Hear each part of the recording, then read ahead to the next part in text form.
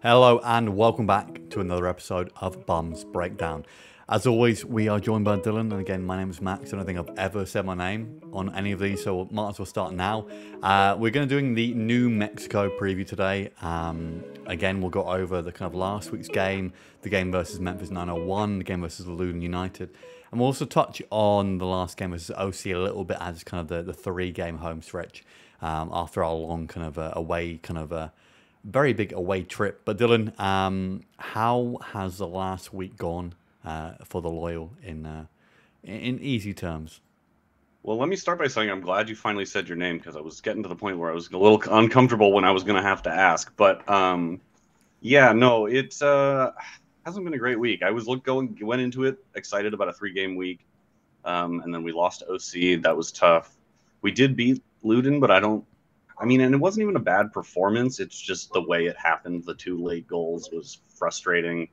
And then the game against Memphis was, I think I've cooled a little bit since then, but that was probably my most irritating performance of the season. Just, it felt like we did the same thing for 90 minutes. And yeah, it was not fun. It's been a bit of a tough week and a very much a blown opportunity. We've played all of our games in hand and made up very little ground. Yeah, I think it's tough too. I mean, right now we'll look at the table. We're sitting in fourth.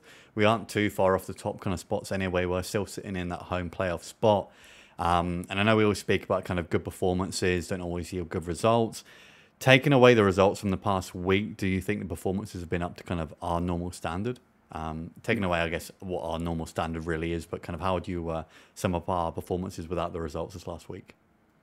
I think the Loudoun game was actually probably the best performance. Well, maybe that's not fair. The Orange County game we played all right, but no, I actually don't think any 3 of them were really what I would call some of our best performances of the season. I think those came kind of a worryingly while ago, and really, I don't think we've seen any of them since the loss of Nick Moon. Probably, we've had some great results in there, but I don't think that any of the performances would have ranked super highly for me. Yeah, it's tough, and I know Nick Moon's been out for a while now, and I'm not going to say that the fact that the poor performances have been down to Nick Moon being out. Obviously, he's a big miss for us. But again, still Bodley's been in that position.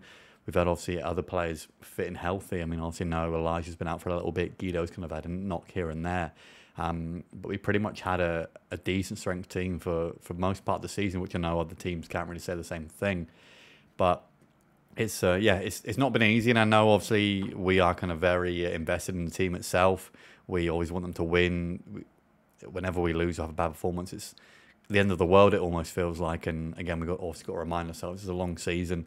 End of the day, we aren't the best team in the league, and I think we've got to kind of understand that at times too. I think for the most part, the Loyola always seem to be we should be a title contender every single year, but the issue really is that I think in reality, we're more so a kind of a 5th, 6th spot team in the conference, and then kind of around kind of the first playoff round, second playoff round, and no more further than that. But I think, Dylan, for you, kind of after this kind of past week, do you think the expectations for the season have changed at all, in your opinion? Kind of where do you think right now we should expect to finish?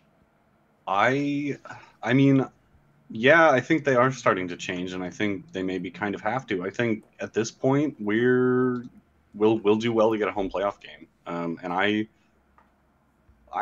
don't even know about that, honestly. We're not playing that well.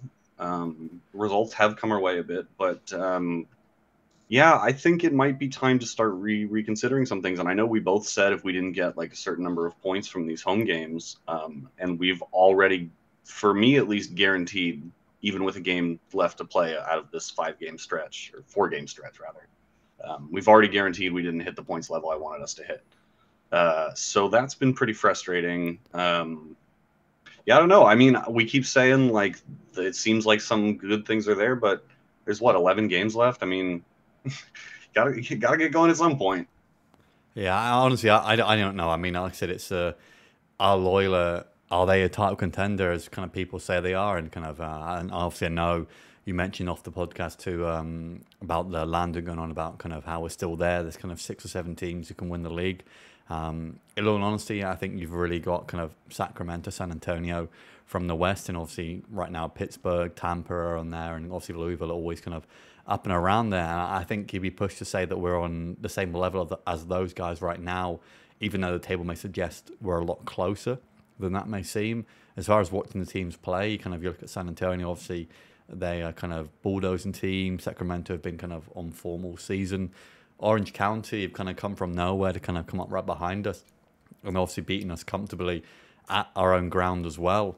And obviously Oakland too are around there. We never do well against Oakland, so it's tough right now. I mean, honestly, if I was to ask you right now, kind of how do you think we get on kind of in the postseason? What is your kind of honest opinion right now? Well, I mean, I think that is one benefit of the American sports playoff model that we have is that you don't need to be the best team, you just have to be the hottest team. So, there's always a chance we catch fire kind of at the end of the season and go on a run. But if I'm being honest with you, my gut tells me that we're just going to continue to be frustrating and probably have a frustrating first round exit on the road. And I really hate to say that because I like to be positive, but I really, I've gotten to, like we talked about last week, I root for a lot of teams that don't do a lot of winning, and I've gotten very used to recognizing these trends. And I just, this definitely doesn't have good feelings about it for me, but I would be happy to be wrong. Yeah, I think we've had way too many poor performances and good ones and kind of results not go away when they should have. I mean, you can look back to the Indy game where we kind of were a man up for the most part and didn't end up winning that game. There's games like the Pittsburgh game where we were up for most of that game. And we always had some good performances against kind of San Antonio, Sacramento, but I never thought that we were ever going to beat them at any stage in those games either, which is kind of the main thing, really. If you can't beat this kind of top teams, you can't expect to win the league as well. So I don't know. I mean, as far as kind of these last three games, kind of what would you say is kind of the main key takeaways or things you've learned over the past week about the Loyal? I think for the big takeaway for me this past week is that 2/3 of the way into the season, we still don't know what our best team is, and like that is not good. I mean, that's not how it should be. Yeah, I mean, I don't know. I think we spoke about this beforehand as well as kind of formation. Again, we're sticking pretty much to that kind of 3 at the back, 5 at the back. I know we switched to more of almost a 5-2-3 versus Loudoun with kind of Xavi and Guido in that middle two there. But again, it's I don't know. I honestly, the more I'm seeing him this kind of 3-5-2, the more I'm disliking it as far as kind of how it looks in game. We kind of push the ball out wide too often, and again, it doesn't work for the most part, and teams have us figured out. So again, whether we switch to a 4-2-3-1 at any point for the rest of the season, I don't know. In my own opinion, I think we play better with that. But again, obviously, I'm not the man in charge, so I can't get that going on the pitch. It's not like Football Manager. But we'll go into the New Mexico part here, though. Right now, New Mexico are currently 10th in the Western Conference, which, again, I think that's pretty low for them, honestly. Right now, they are 8 wins, 4 draws, and 10 losses on the season. 31 goals for and 33 against, so obviously goal difference of -2 there. And they only have 2 wins in the last 6 games, but that means absolutely nothing because Memphis only had 1 win in the last 8. And they beat us, so can't really look into that too much. They did actually recently beat Sacramento 3-0 at home. Actually watched that game live, and they did pretty well, to be fair. I know Sacramento are missing a few players here and there, but New Mexico, again, still a decent team regardless of where they are in the league. We actually drew them 1-1 in the last matchup. We won them down pretty early, and then they actually went ahead and lost to San Antonio 3-0 in the last game before the game we play on this Saturday. But Dylan, kind of what have you made of New Mexico so far this season? Do you think they kind of deserve to be in 10th right now? Or do you think they can kind of make a late push in the rest of the season? I truthfully haven't gotten to watch too much of them. I get the sense they've gotten unlucky a few times, though. I think they've given up some late goals, had some harsh decisions. That's no excuse. That's not the reason they're in 10th, but I think maybe there's, a couple more things go your way, and the season looks pretty different for them. But yeah, they're a good team. I mean, they have good players. I think that, like you said, it's just because they're not on a good run of form, we should not go into this expecting that we're going to roll them or anything. Yeah, I obviously know they had a mid-season managerial change too, and I think actually after that change, seem to pick up a little bit more. And we'll move into kind of their last lineup here and their tactics. And pretty much looking at it, it's more of a 4-2-3-1. I know at times it could almost be a 4-3-3.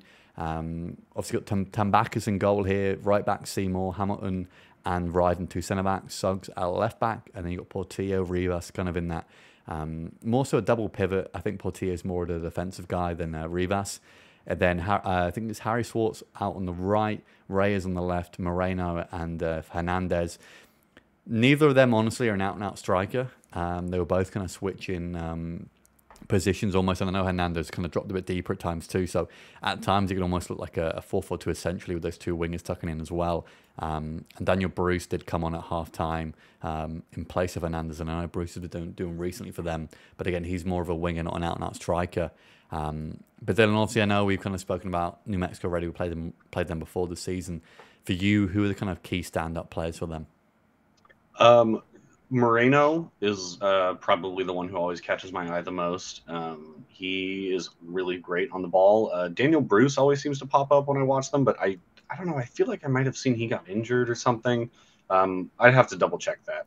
But those are the two big ones for me. And then Portillo, I feel like is kind of an ever present for them at this point, or at least has been as long as I've been paying attention to the USL.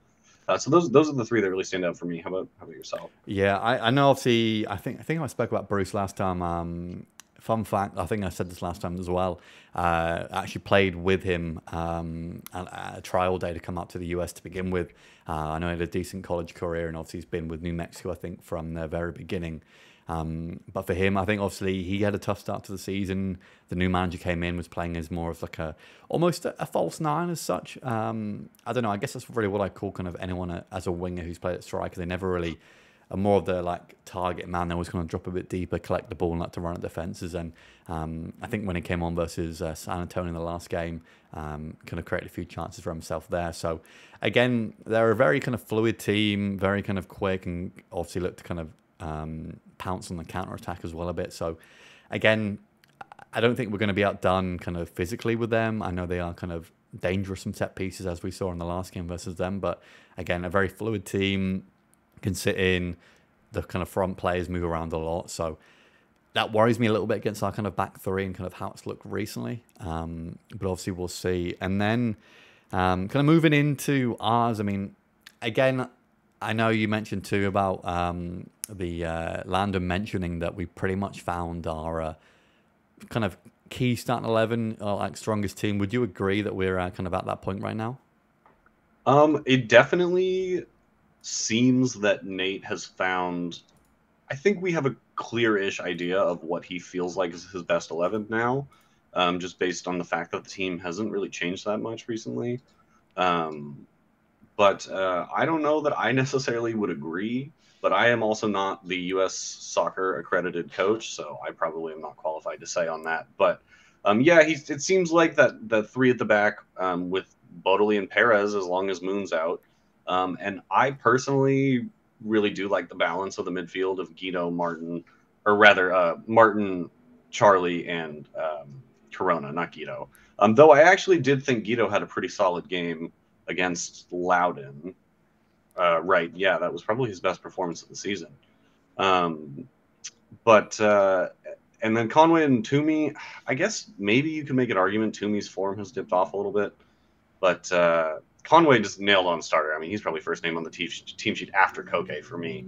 And I think Riley's played himself into like definitely a starting spot. So I think really for me, the only question mark at this point is that last center back spot. Is it Simba or is it Guzman?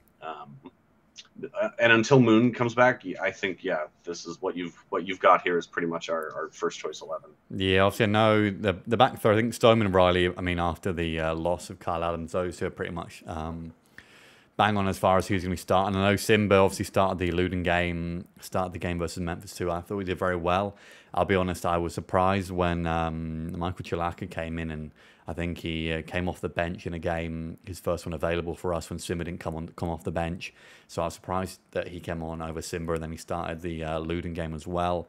I'll be honest, I mean, I think we both agreed on that one. He had a very poor kind of first half in that one because he even got a yellow card early on, misplaced a few passes. So again, I think Chilaka is more of Again, he's not a guy that's going to come in and start straight away. I think he's more of a developmental player. Obviously gets chances when he kind of can have them. And I don't know whether he's kind of a true centre back or more so kind of a right back centre back, which I feel as though all of our centre backs right now, bar Stoneman, really are right now. I mean, I think Guzman's primarily a right back. Riley's been a right back for a long time, and again, Simba, I think could argue maybe a full on centre back there, but yeah, it's I don't know there. And again, the midfield, I think Guido can come in kind of in either of a Charlie or Corona. But I don't know. I think we're missing somewhat of a pacey kind of down the middle, and also we've got Toomey and Conway there. Mushkalusha's coming for Toomey as well. But we literally rely so heavily on our fullbacks, it hurts at times, honestly. And I don't know. And kind of looking at that, I mean, obviously we know Damas has played recently, Mushkalusa, Collier. Would you kind of prefer more of a front three, or are you kind of happy with that front two, or would you kind of take Toomey out of it right now? I think for me, if you were just giving me like the opportunity to set the lineup, I would probably switch to a 4-2-3-1, like you said.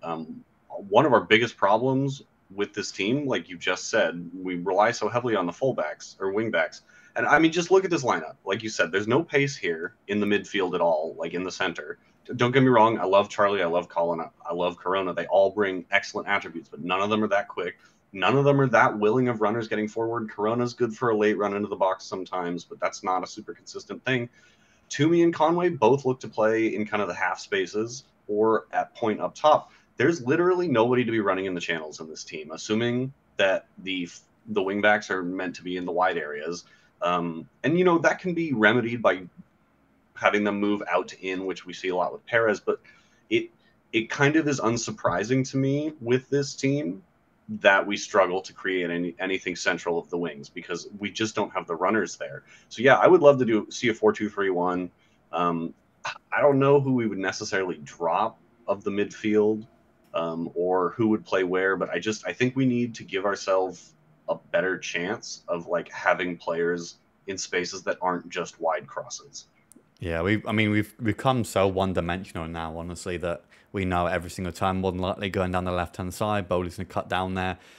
Nothing against Bowley too, but I think Memphis figured him out, essentially. He's only got a left foot, and if he wants to cut in, very likely he's not going to be able to be successful doing that. Perez, again, is more than likely always going to cut inside on that left foot.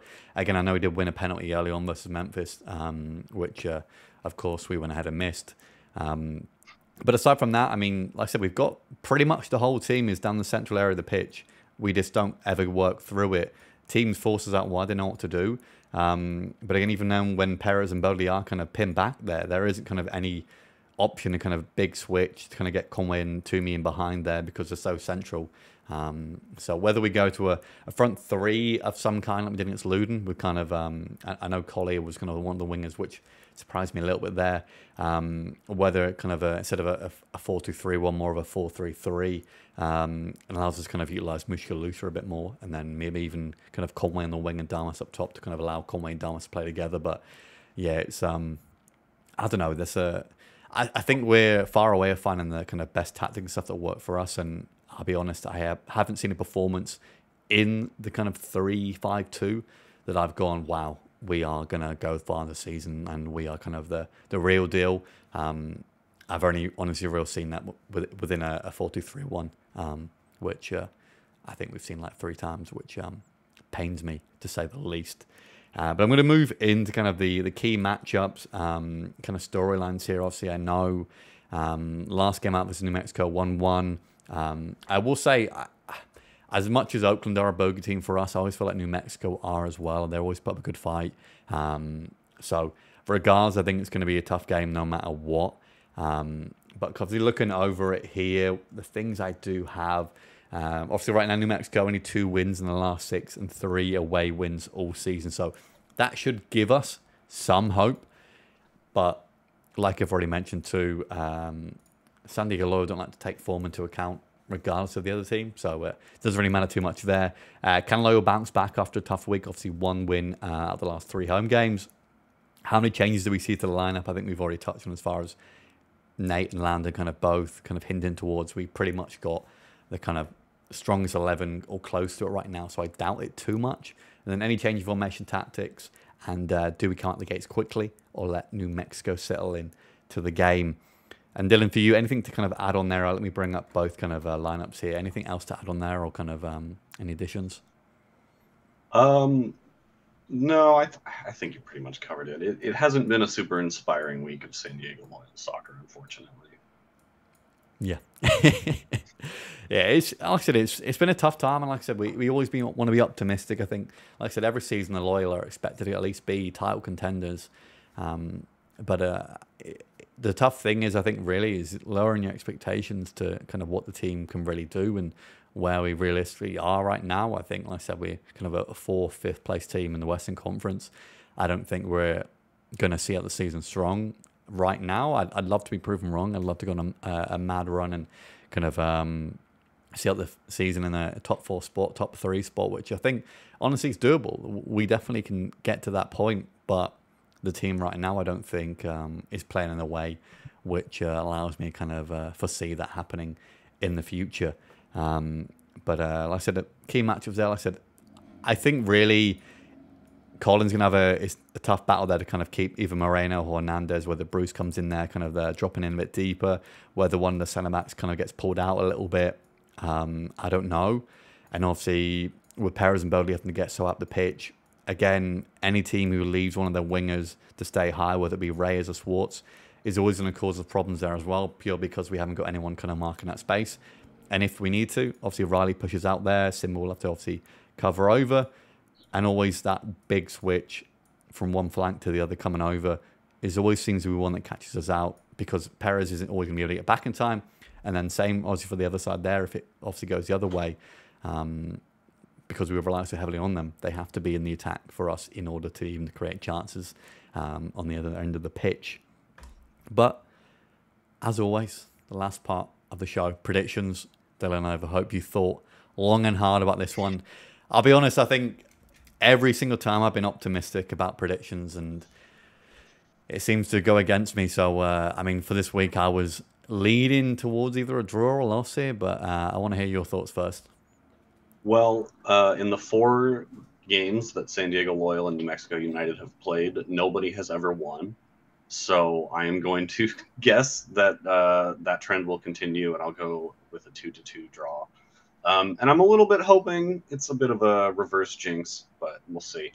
Yeah, so 2-2, I'll go Conway and Charlie for us, and New Mexico.